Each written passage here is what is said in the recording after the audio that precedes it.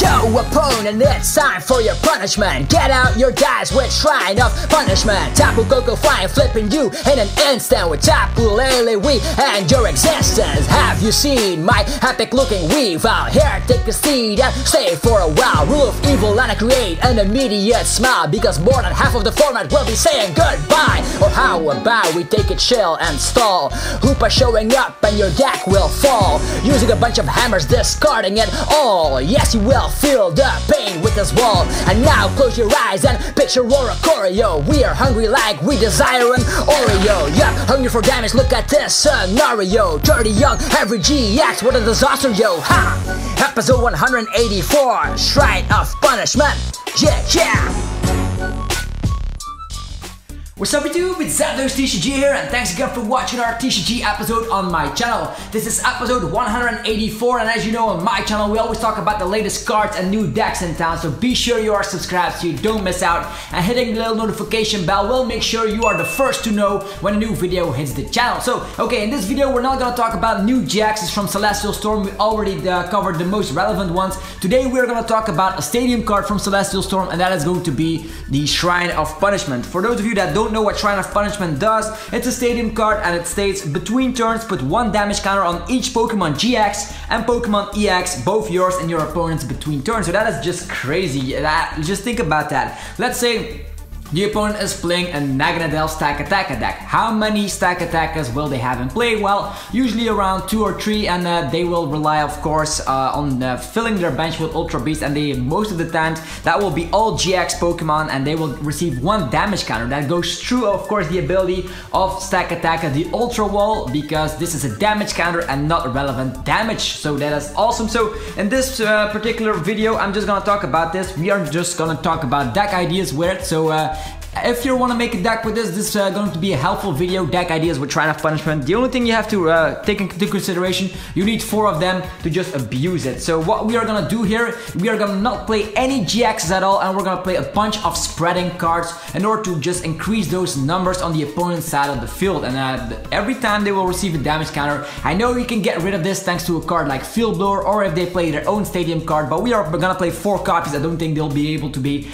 playing 4 Field Blowers, so that is awesome. So, first card I want to talk about is, of course, Tapu Koko. You already know Tapu Koko, the promo card. It is available in a wide number of versions. Right now there's also a shiny version available, shiny Tapu Koko, doing the same thing, flying flip. It deals 20 damage to every one of the opponent's benched Pokemon, or actually to each Pokemon in play. So that's not only the benched Pokemon, as you can see here, it states this deck does 20 damage to each of your opponent's Pokemon. So it deals 20 damage to everything that they have, so bam, that's a lot of damage. So let's say we're facing, to just make it a little bit simpler, where are the cards I'm gonna lay here? Let's say we're facing Zoroark. What does Zoroark like to do? Exactly, they want to fill up their bench in order to hit for Righteous Beating for a bunch of damage. Well, Shrine of Punishment will make sure they get 1 damage counter. Flying Flip will make sure they will get 20 damage on everything. So in total that will be 30 damage on every GX. So very, very interesting indeed to spread around some damage. We're also gonna rely, just to make it a little bit simpler for you guys,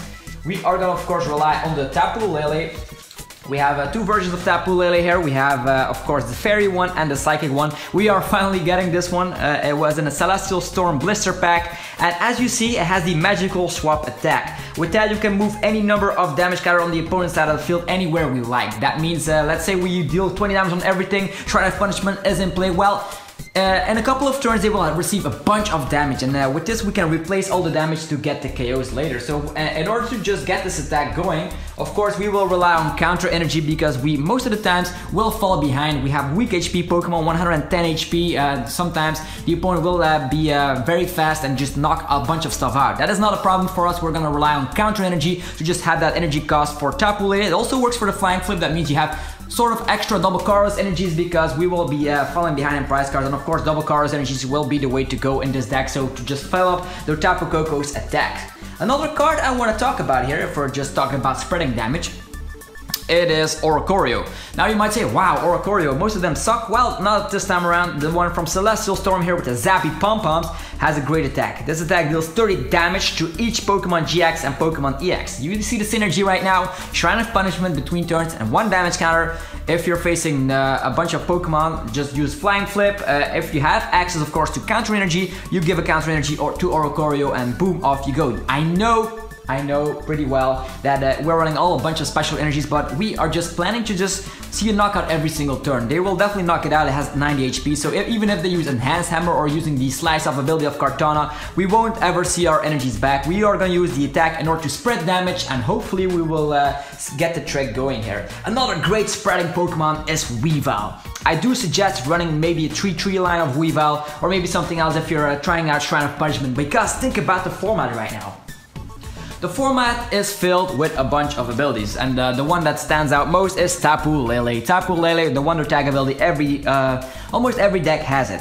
Now we have Zoroark, the trade ability, seen a bazillion amount of times. Stormy Winds of Rayquaza GX, also kind of new from Celestial Storm, swinging in. Stakataka, it has an ability. Lycanroc, it has an ability. Gardevoir, it has an ability. I could keep going all day long here because there's a bunch of things in the format right now with abilities. Think about Malamar, think about maybe even the Smooth Over. I don't think I can fit it here all in one video. So Smooth Over, Dong the Necrozma. As you see, almost the entire format runs abilities. That means if we can just get this attack off, you can use that for a simple cardless energy. So you can even rely on counter energy even if you're not behind in prize cards. That means just get out your Weavile early game, Shrine of Punishment on the field, and just start swinging it. Rule of Evil, bam! If you're facing Rayquaza, you'll have a very fantastic time. If you're facing Stakataka or Zoroark, it's gonna be a fantastic time. Rule of Evil compared, of course, with Shrine of Punishment and a couple of turns where you can use that, you will definitely be getting and seeing the KOs here. I know that all these kind of Pokemon are kind of weak to like Baby Buzzwole, because of course Baby Buzzwole is not a GX,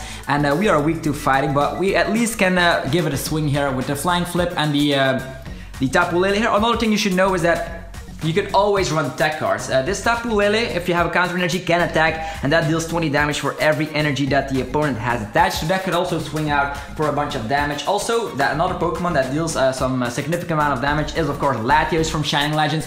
Breakthrough, dealing 30 damage to the active, 32 on the bench. It is a Psychic type, so that could be kind of a relevant Pokemon. Also, if you're still afraid of the Deoxys, what am I saying? Of Deoxys, of Baby Buzzwole. Deoxys can also be kind of a tech card to just if the Baby Buzzwole has a bunch of energies. They need a bunch of energies because only if we have a total amount of prize cards is 4, then he can rely on Sledgehammer for a bunch of damage. Otherwise, he will only 2-shot the Tapu Koko since they are losing strong energy in the rotation. So that's awesome. But think about Deoxys if you're afraid of fighting.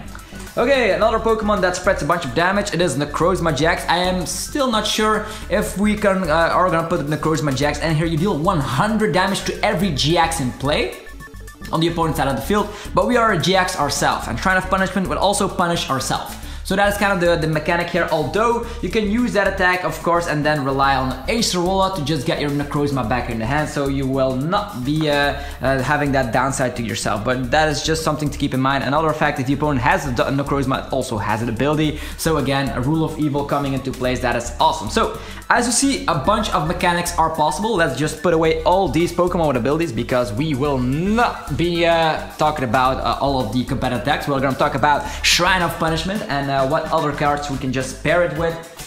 Another amazing card I want to talk about is Stalling cards. Stalling cards, first up is Hoopa. Hoopa cannot be attacked by EX cards and GX cards. Very, very fantastic. We've seen it before with Acerola. We've seen it do really well at a bunch of big tournaments throughout the season. So Hoopa will still be here. With the loss of Garbotoxin, we will maybe see a little Muck to just block that. But if we don't see a little Muck, no GX is able to touch this guy, which is awesome. So the thing we're gonna do here is we're just gonna put Hoopa up front, just give it a bunch of energies, try smacking damage with Super Cybolt while Shrine of Punishment is in play, and we're just gonna poke around some damage until the Shrine of Punishment kicks in a ton of damage while we get the KOs with a Hoopa. They will need to hit 6 regular KOs in order to get their prize cards, because of course we are a 1 prize attacker and we're not running any GXs because of course Shrine of Punishment is in play.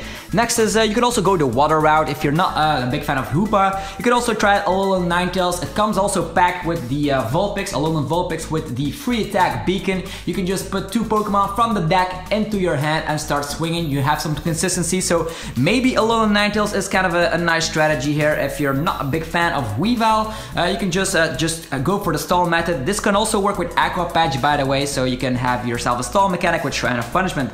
And if you want some more spread, there's also a Kyogre with Dual Splash. Interesting, very similar attack like the attack of Latios, but it has more HP. Next up is a great strategy I want to talk about here. It's not kind of stalling, but in a way it is. It has Chaos Wheel. If you're familiar with Chaos Wheel, it's kind of the ability that, of course, or actually the attack that Giratina EX had. Very, very fantastic. A Chaos Wheel. Your opponent can play any Pokemon tool, Special Energy, or Stadium cards. What does this make sense? Well, they cannot even play Stadium cards in order to get rid of Shrine of Punishment. So that is very, very fantastic. Another great thing is that it cannot attach Special Energy. So if you're running a bunch of Enhanced Hammers, no energies coming onto the Zoroark GX, we will be safe. Even though we're weak to Darkness, if they cannot have enough energies, we are good to go. And also they cannot attach tool cards, so no choice bands. Even though Floatstone gets rotated, they cannot even attach escape boards, etc. So a very fantastic card to try out with Shrine of Punishment. I'm a huge fan of Shrine of Punishment, so that's the reason we are having episode 184 all about Shrine of Punishment. So if you have more ideas about Shrine of Punishment, put them in the comment section below. I'm still getting started here. Next up is, if you're going for the spread mechanic with the Tapu Koko, let's say you're using Flying Flip turn after turn after turn, well, the combination of Shrine of Punishment, if you don't want to go for the Tapu Lele and replace the damage counters, you could also go for a crazy attack with Raven's Claw, dealing 10 damage, plus 10 more for every damage counter that the opponent has on all of their Pokemon. So let's say Shrine of Punishment kicks in, you use Flying Flip a couple of times, Honchkrow will be able to get the KOs on almost everything, so just to keep it in mind. Another great thing I want to try out personally is, of course, look at this card. It's a Spiritomb. It has the Cursed Whirlpool. As long as this Pokemon is your active Pokemon, your opponent's active Pokemon cannot retreat. I know they are gonna run Guzma, but if they don't have any Guzmas to work with anymore, just think about it, they will be stuck in the active position. And the good thing about keeping someone stuck in the active position, of course, Shrine of Punishment. If Shrine of Punishment is in play, just to think about, there's also a Regice that prevents the opponent from just... let me just take a minute here, just give me 2 seconds here, fellas. Well, I get out, of course, the Regice. I'm just thinking about it right now. Just for you guys, I have all my cards stacked around here. You should see the table right now. Okay, this is the Regice. If you have a Regirock in play, prevents all effects of attacks, including damage done to this by your opponent's stage 2, which means this Regice cannot be attacked by Gardevoirs, cannot be attacked by Shiftries, can also be kind of a stalling Pokemon, so I definitely wanted to include it here. It's in the water build version of course, the stalling mechanic. And there's, of course, another Regice that is not that's from the Celestial Storm set. And let's see if I can find it. Yes, of course I can find it here, and that is the Regice that I wanted to talk about in the first place, and that's going to be the Icy Barrier. As long as this Pokemon is your active Pokemon from your opponent, your opponent cannot play any Stadium cards from their hand. So if this is active, your opponent cannot get rid of the Shrine of Punishment. So that could also be in the water type of box with the Shrine of Punishment mechanic here. Okay, I was talking about Spiritomb and how you can just make sure, let's say the opponent has used up all of their Guzmas, because of course you're running Hoopa together with Spiritomb, it's a great mechanic here. Well, they used all of their Guzmas. What can you do? You can just make something stuck in the active position that cannot do anything, and just leave it stuck in the active position, because of course if they are stuck in the active position, Shrine of Punishment will kick in turn after turn after turn, and it will be fantastic. So now we have to be afraid. You only have 4 copies of the Shrine of Punishment. How do we get them back in the deck? That is the main question, right? They're going to use Field Blower, they're going to use Brooklet Hill, they're going to use maybe other Stadium cards to get rid of ours, and that's going to be very sad. We can run Lusamine. Yes, that's right. It has 2 copies. You had one, and of course the what was it again? This one, I think it's from Forbidden Light, and we also had another one from Crimson Invasion, I think. Could be wrong, ho, but this is a very fantastic card, Lusamine. But 2 and any combination of supporter cards and stadium cards from the discard pile into your hand. So you can even get your Guzmas back with it, but you can also get your Shrine of Punishments back. So I do recommend playing 1 copy of Lusamine. You'll never know when it might come in handy. You can get them immediately from the discard and start swinging again with Shrine of Punishment. Okay. Next up is Acer Vola. If you're playing some kind of a stall mechanic with Hoopa, or of course the Alolan Ninetales, Ace Rolla will be a must. You could also play Max Potion, but that way you're losing a bunch of energies. Ace Rolla is way better. Put it in the hand and promote it once again. Also, it can be kind of a retreat mechanic. If Hoopa is stuck with 0 energies, they smack damage, use Ace Rolla, promote something like a Koko, and boof, off you go once again. So Ace Rolla, definitely a very solid contender in kind of a spread deck with Shrine of Punishment. I do love making things stuck in the active. So Guzma is a very fantastic card, making something stuck in the active. Together with Counter Catcher, you're gonna fall behind in prize cards as mentioned. So we can start using Counter Catcher as very fun with, of course, a Spiritomb, something that cannot retreat, ban. They will have to rely on Guzma, and then Shrine of Punishment kicks in turn after turn after turn. Very fantastic, right? So we're just gonna put those cards over there because Counter Catcher and Guzma are kind of a must in a deck like this, because we're gonna fall behind in prize cards. We're definitely gonna need some things. Then, of course, Disruption party is here. We're gonna have Enhanced Hammer and Crushing Hammer. These are kind of a nice thing to slow the opponent down while Shrine of Punishment does the trick for you. So those definitely I would include. You also have, of course, things like Plumeria, but as is the supporter for the turn, I would rather use things like the Guzma or anything, or Shuffle support to draw into Shrine of Punishment. That is not a deck at all. This is just a bunch of ideas. This is a deck idea video. Of course, you know that. It's Wednesday. It's always the same like that. So in that regard, also regular Darkness energies are kind of nice with Hoopa and of course the Spiritomb and of course the Honchkrow. So you have a bunch of ideas already to start off with. And if you're interested, if you're playing with Mismagius, you can start running, of course, the Unit Energy, because Unit Energy works with Mismagius, works with Tapu Lele, and works with Oricorio. So very great indeed. You could also run Rainbow Energies, but yeah, don't run too much special energies, otherwise you'll be in a bunch of trouble. So I would recommend in a deck like this running a bunch of 10 energies. I'm a huge fan of something like Weavile for myself, together with Oricorio, to spread a bunch of damage like crazy with Tapu Koko and stuff. So that is going to be a very nice build indeed. Anyhow, this was Zapdos TCG once again with an episode. Hope you guys enjoyed the deck idea videos, of course, on Shrine of Punishment. Let me know if you came up with a great idea for this card as well. I have a ton of deck ideas in mind, as you can see. I'm gonna build a deck later down this week, so you can have a deck profile video on something I built so far. It's gonna probably be post-rotation because you guys seem to be loving the post-rotation content. And anyhow, let me know in the comment section. Of course, I want to know your opinion about this card and what deck, or are we gonna see that Worlds? A bunch of top decks are running a bunch of GXs, so definitely gonna see a bunch of play. Anyhow, this was Zapdos TCG. If you enjoyed what you saw, be sure to demolish the like button and subscribe for more content like this, and I'll be seeing you guys shortly. Anyhow, have a fantastic rest of the day. I'm out. Peace out. If you wanna go and test a deck that isn't played a lot in this format, then listen to what I'll say. If you wanna go and try it out with me, let me know how it does in a tournament. I think it could be really great. Chilling on Sundays, one new idea